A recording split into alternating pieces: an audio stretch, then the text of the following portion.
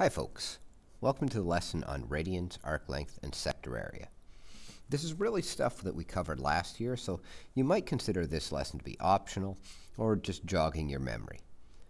Radian Measure, we've been using it for all the previous videos, so hopefully it's going okay. But it's an alternate angle measure system used in higher mathematics. We often consider it the natural angle measurement system.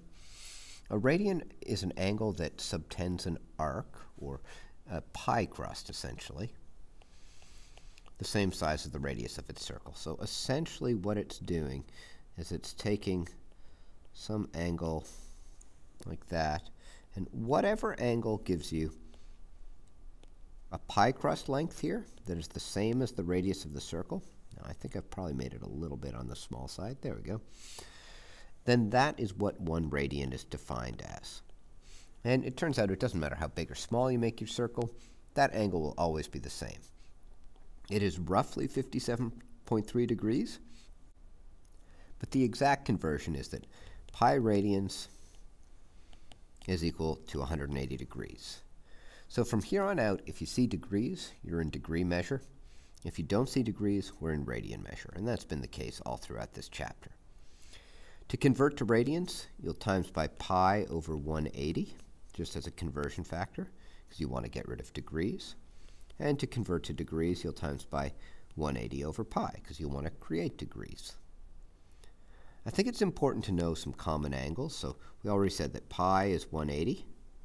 That means pi over 2, or half a pi, would be 90 degrees. Pi over 3 is 60 degrees. Pi over 4 is a quarter of 180, so that's 45 degrees. And pi over 6 is 30 degrees.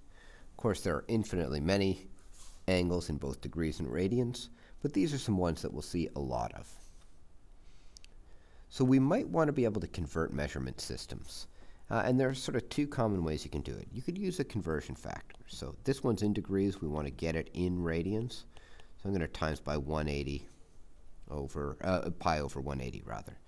That would give me, the degrees would divide out, and you get 60 pi over 180, which I could reduce down to 16 pi over 18. Those are both even, so I could reduce it further to 3 pi over 9. Oh, those are both divisible by 3. Pi over 3. What might be slicker, though, would be to just say, oh, that's one of my common angles.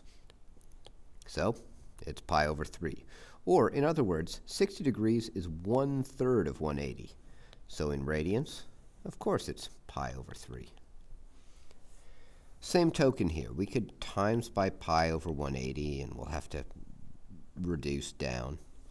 But I think what's slicker, especially when we have common angles like this, is to say, okay, that's like -2 60-degree angles, or -2 pi over 3s, or -2 pi over 3.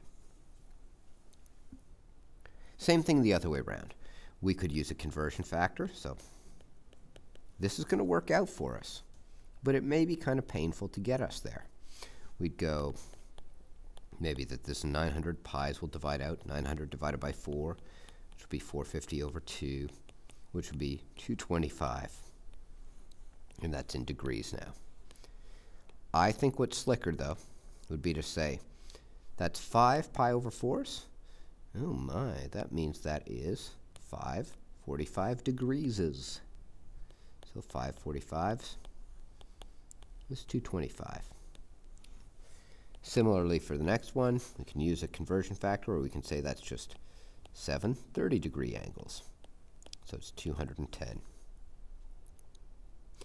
If we don't have a common angle, or not one that works out nicely, that's when we for sure have to use a conversion factor. So here the degrees will divide out, and get 23 pi over 180. That's the exact measure of 23 degrees in radians. We can also get a decimal approximation. I type in 23 pi divided by 180, and I get roughly 0.401. You might be worried at this point, should I be in degrees or radians? Unless we're touching one of the trig functions, sine, cosine, or tangent, or their inverses, then it doesn't matter at all. So roughly 0.401. And that makes sense. Angles in radians are smaller numbers than angles in degrees. F is tricky. You might be saying, oh, is that 4 degrees or 4 radians? Has nothing to do with the pi's. There is no degree sign, so this means 4 radians. So let's put it in degrees. It would be exactly 720 degrees over pi, or 720 over pi degrees, which could be roughly 229 degrees. So there's some conversion stuff. We're probably always going to be a little more comfortable in degrees than we are in radians, but the more we use them, the more comfortable we'll be. That leads us to stuff about arc length and sectors and chords and segments. So we defined a radian as an arc that is, or an angle that creates an arc that is equal to the radius of the circle. This is taken straight from page 511 because I think it's a pretty good explanation of what's going on. An arc is just a pi crust, okay? And it can be formed by some angle theta. A sector is typically an area region of it, so you could think of it as a slice. If that slice is less than half the whole pi, then it's called a minor sector. If it is more than half, then it's called a major sector. We typically use minor sectors more often than major ones. Okay, so there's an example of a sector right here. And we could find its area, and we'll look at the formulas for them just below. A chord is just a line that goes from one point on the circle to another. And a segment is the little area that's created here. And sometimes the IB will ask you to find some of those segment areas, which is going to involve both triangle trigonometry and some of the sector area stuff. We developed some formulas for some of these areas and lengths last year in degrees, but they're actually a lot nicer in radians. So the length of an arc is given by r times theta, or theta r. The area of any sector is given by a half r squared theta, and that is true if theta is in radians. If theta is not in radians, these are actually much less elegant formulas. Those two formulas are in your formula booklets, so let's put them to use. These are examples from the book. The arc length, we're going to find the arc length in this question right here. So we want to find out how big is this. Okay. It says 3 pi over 4 is the size of that angle. And let's go and find it. So L is r times theta. So the radius is 8. The angle is 3 pi over 4. And you could multiply these together and call it 24 pi over 4. This is a case where the IB does want you to reduce, though, because that becomes the integer 6 pi. It would be a lot nicer if we had have just reduced as we went, and we get 6 pi. And the units, if we wanted to show them, are centimeters. We probably should, though the IB does not take off marks in mathematics for missing units. They do in other disciplines, though. The area of this sector, so how much area does this cover? In other words, how much pizza do you get if you take that much of the whole pizza? So we've got area is a half r squared theta. Okay, so that's going to be a half by 8 squared by 3 pi over 4. And I could just work this through. That's a half times 64 times 3 pi over 4. And you can do this in as many steps as you want. A half times 64 is going to give us 32. Okay. 32 divided by 4 is going to give us 8. So in the end, we're going to get 24. The area is 24. And since it's an area, that's 24 pi, it would be in centimeters squared. So arc length is a length. Sector area is an area, so we use corresponding units. Lastly, we're asked to find the shaded area here. So this is a segment that we want to find the area of.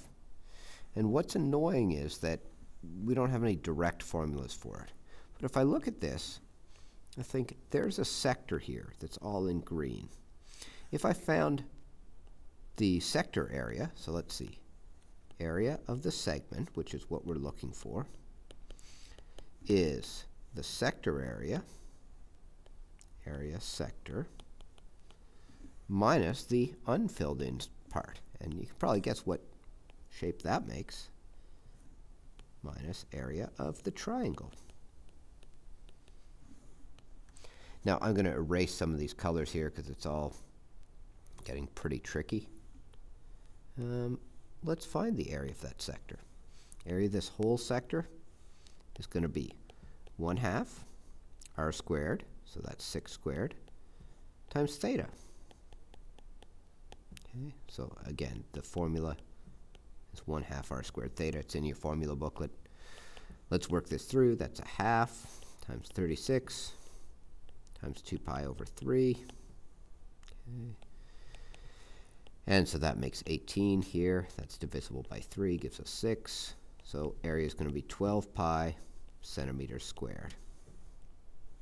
The area of a triangle, on the other hand,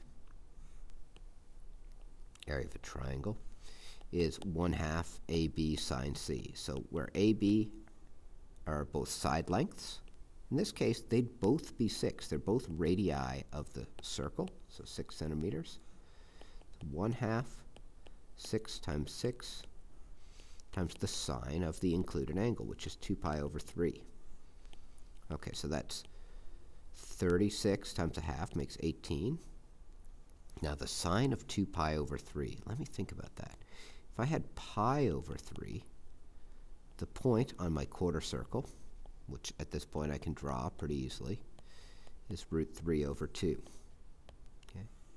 What about if I were at 2 pi over 3? It would have the exact same reference angle, theta r.